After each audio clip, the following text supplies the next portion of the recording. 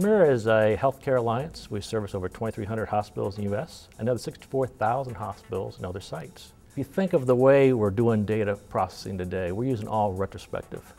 So we know, like for a cardiac patient, that they need to have an aspirin upon arrival. And so we know historically the fact how many times that's been done. Where analytics is going in the future is we want to do it concurrently. So when a patient comes in, we want to know, fire off alerts to smartphones to say that we need to have an aspirin upon arrival. So we want real-time data capture, and real-time speed. Premier's vision for analytics is really what our customers are asking us for, and that's more timely data. They want more real-time. They want more data coming from different data sources. They want to keep it longer, 3 years, 5 years, I've even heard 10 years of data storage.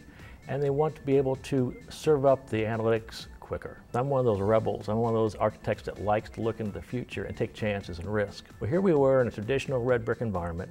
Corporate IT was sold on red brick. And I come in and say, no, we're going to pick up everything, divorce red brick, and go to Netezza. You should see the looks in the face of corporate as far as what was I planning on doing. They thought I was nuts. In some cases I might have been, but it paid off for the long run. Netezza's helped us do a lot of things that once were impossible, or more, I think, impractical. We've had queries that may have taken hours or maybe days to come back. That's just not practical use of the data. Our customers wouldn't stand for waiting that long for a query.